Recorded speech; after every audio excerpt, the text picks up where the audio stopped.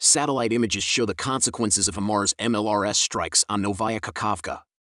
The spacecraft recorded numerous strikes on Novaya Kakhovka, Kherson region, using American HIMARS MLRS.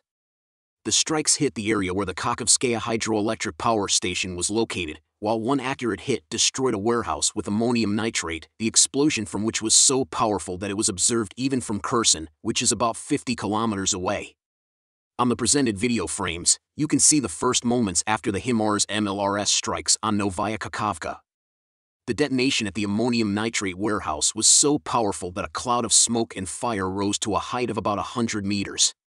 In addition, the NASA satellite shows that the whole area was engulfed in fire, although at the same time, satellite images do not yet show the consequences of the unprecedented attack by the UAF.